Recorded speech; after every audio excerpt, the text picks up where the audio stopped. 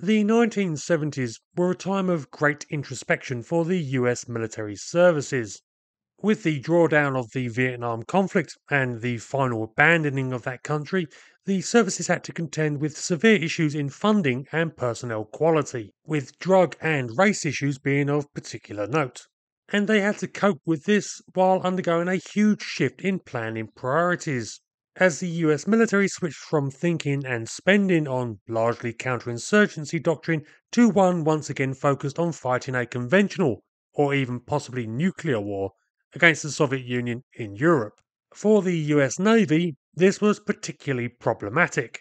The Navy was the primary conventional power projection force for the United States, mainly through its large fleet of aircraft carriers.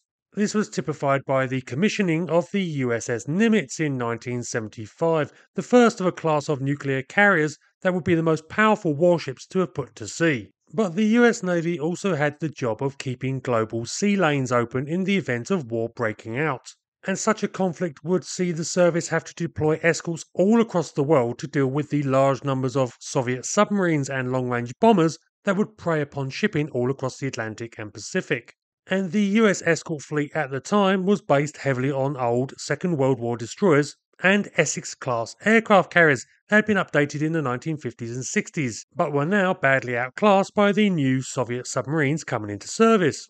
A radical program to overhaul the US Navy's escort capability was needed, and in 1970, the service's new Chief of Naval Operations, Admiral Zumwalt, proposed that a fresh policy be adopted, the High-Low Plan. This would see the top-end and hugely expensive primary fleet units under development and construction at the time supplemented by larger numbers of smaller, less capable, and, most significantly, much cheaper ships that would allow the US Navy to finally retire many of its aging escorts and replace them with more capable vessels. And key to Zumwalt's plans was the potential of a new version of the escort and light carriers that had proven so invaluable during the Second World War. The Sea Control Ship, or SCS for short. This conceived of a small aircraft carrier, displacing less than 14,000 tons fully loaded, in contrast to the Nimitz class's more than 100,000, and which had the operation of anti-submarine helicopters as its main purpose. This would give far more anti-submarine capability than any single conventional destroyer or frigate, and the SCSs could form the core of future escort groups. Indeed, Zumwalt wrote that as 8 SCSs could be built for the cost of a single Nimitz, the SCS seemed a logical way to increase both the US Navy's escort and flag-showing capabilities. Because though the emphasis was on anti-submarine warfare, the SCS was still a carrier, and that gave it the possibility of carrying more than just helicopters. Remembering the lessons of World War II, where the escort carriers had proven critical in negating the threat posed by enemy long-range naval reconnaissance aircraft, the planners figured it would be great if the new SCSs could also carry a small fighter complement that could drive off or shoot down Soviet scout aircraft if the balloon actually went up. The issue was that none of the United States' then current carrier aircraft would be able to operate off an SCS, the design being far too small. But there was another option, one that the US Marine Corps was about to start taking into service, the Hawker Siddeley Harrier, designated by the USMC as the AV-8A. This aircraft was capable of vertical takeoff and landing, VTOL for short, and as such would be able to fly quite happily off of the proposed new SCSs. In fact, Marine Corps Harriers were used to demonstrate the concept between 1972 and 74 when the assault ship USS Guam was fitted out with a complement of AV-8s and Sea King helicopters to test out the idea. But the AV-8A was a very limited design, essentially a light day attack aircraft, with its range, performance and weaponry too limited for it to act as a naval interceptor. And so the advocates for the SCS really wanted something far more formidable to do the job. So in December 1971 they issued a requirement for a new supersonic VTOL aircraft that should be capable of carrying Sparrow guided missiles and an associated radar for beyond visual range engagement. This in turn led in May 1972 to Rockwell International receiving a $47 million contract for the construction of 2 prototypes of their proposed solution, the Rockwell XFV-12. The XFV-12 was a truly remarkable design. Instead of using thrust vectoring nozzles directly fed from the engine, as with the Harrier, or that of its Soviet contemporary, the Yak-38, which used both vectoring exhausts and static downward directed jets just to provide VTOL. The XFV-12 used ducts to direct exhaust from the engine through vents in the wings and canards, called the Thrust Augmenter Wing, or TAW for short. In VTOL operation, the rear engine exhaust nozzle would close and vents open in the top of the fuselage, which would both reduce air pressure above the aircraft, assisting with lift, and cool the exhaust gases that were jetting down, in turn preventing damage to the flight deck. Pretty clever. Rockwell also really got on board with the whole doing it on the cheap theme, which was, after all, kind of the point of the entire SCS concept. To cut costs and speed production, the nose of the XFV-12 was that of an A4 Skyhawk, while the fuel tank, air inlets, and part of the wing box were all from the F4 Phantom.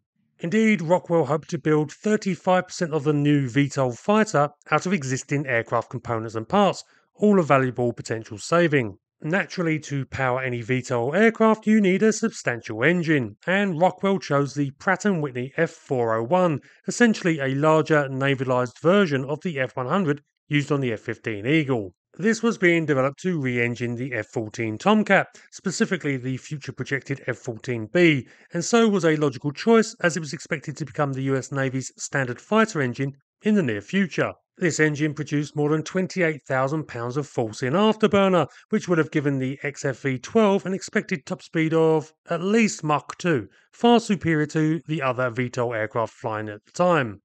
Naturally, all designs are a compromise and a price had to be paid somewhere, and the use of the TAW system meant that no locations were available for mounting weaponry under the inner wings, it being considered, understandably, a bad idea to vent hot gases over ordnance. So the XFV-12 was limited to weapon pylons on its rather thin fuselage and on the outer wings, meaning that weapon load was limited to either 2 AIM-7 Sparrows and 2 AIM-9 Sidewinders on the fuselage, or 4 Sidewinders on the outer pylons, these being supplemented with an internal 20mm Vulcan cannon. But this all represented a far more formidable air-to-air armament than the AV-8s, which at the time had no radar and nothing more than the ability to carry a couple of Sidewinders. So all in all, the XFV-12 seemed like a really interesting idea, and certainly garnered a fair bit of attention.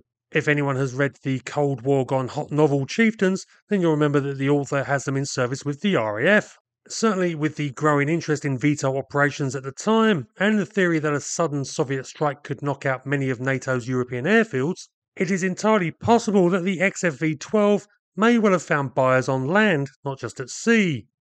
The only problem is that it didn't work. Cost overruns, hardly a surprise given the global economic situation in the 1970s, meant that the second prototype was cancelled, but in 1977 the XFV-12 was able to begin ground testing.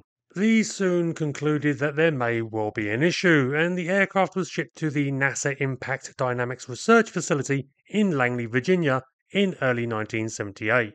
This was the facility that the Apollo astronauts had conducted their training at, and housed a huge gantry that the XFV was harnessed to in order to safely test whether the aircraft was capable of vertical takeoff. And here the limited knowledge of fluid dynamics available at the time showed itself to be a problem. While the scale test aircraft had shown that the thrust augmenters on the TAW wing would provide enough additional boost to allow the aircraft to be capable of vertical takeoff, on the real thing, the supplemental boost was nowhere near enough to lift the aircraft. Remember that the afterburner couldn't be used on the TAW system, only in flight, and as a result, the TAW only produced about 75% of the necessary power.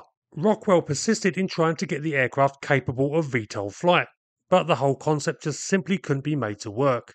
Additionally, Zumwalt had retired in 1974, and with him went a lot of the impetus for the SCS and high-low plan. Instead, control of US Navy policy fell back under the sway of Admiral Rickover and his disciples, who believed firmly in the imperative of building the most capable ships possible, advocating a quality over quantity argument that was essentially the very opposite of Zumwalt's ideas. With Rockwell unable to get the XFV-12 to perform, and this other doctrinal faction largely in control of policy, plus mounting cost issues with the program, in 1981 the US Navy cancelled the XFV-12. But it might not have had to have been that way. From the beginning, Rockwell focused on demonstrating the VTOL aspect of the aircraft's performance, hardly a surprise because it was its raison d'etre. But this meant that the aircraft never even got to fly in either conventional nor short takeoff vertical landing modes, STOLV for short. And that may represent the great lost opportunity of the XFV-12 and Rockwell, because theoretically, the aircraft had the potential to be a real beast of a dogfighter. Though it didn't have enough power to conduct vertical takeoffs, it had plenty for conventional flight, having a thrust to weight ratio of greater than 1 to 1, plus with the possibility of using its TAW to improve its air-to-air maneuverability, though that idea would have needed careful testing. But it also had enough to make controlled vertical landings, especially with lightened loads after flying. Indeed, Bob Gulcher, who was the chief engineer for the XFV-12, said that he was convinced that the aircraft would have made an excellent short takeoff and vertical landing fighter. As a further irony, the year after the XFV-12 was cancelled, the capability of both STOLV aircraft and small carriers for their operation was demonstrated by the British during the Falklands War, where Harriers proved utterly critical to the campaign. And it is notable that the Harriers acted in a STOLV manner, using short takeoff for carrying ordnance and landing vertically, a mode of operation that the XFV-12 was likely more than capable of conducting. The 1980s saw a host of new Harrier carriers commissioned by several navies, all of whom bought the Harrier, either from the British or the Americans, and also saw the much improved AV-8B Harrier enter service, which added BVR missile capability to this versatile aircraft. Ironically, most of these new light carriers were based directly on the American blueprints for the proposed SCS. So the XFV-12 really does seem to have missed its mark by the slimmest of margins, and also stays the subject of great speculation. Eric Simonson, writing in Boeing Frontiers magazine, theorises that by not actually flying the XFV conventionally to Langley, something it should have been perfectly capable of doing, but instead shipping it via a Super Guppy freighter, Rockwell missed the opportunity to demonstrate the aircraft's flying capabilities, something that may have given it more of an edge when it came to fighting off the falling axe. Of course, all speculation, and maybe the damn thing would have crashed, which no doubt Rockwell decided to avoid risking when they flew it as cargo. But it does make the XFV-12 a particularly intriguing what-if aircraft.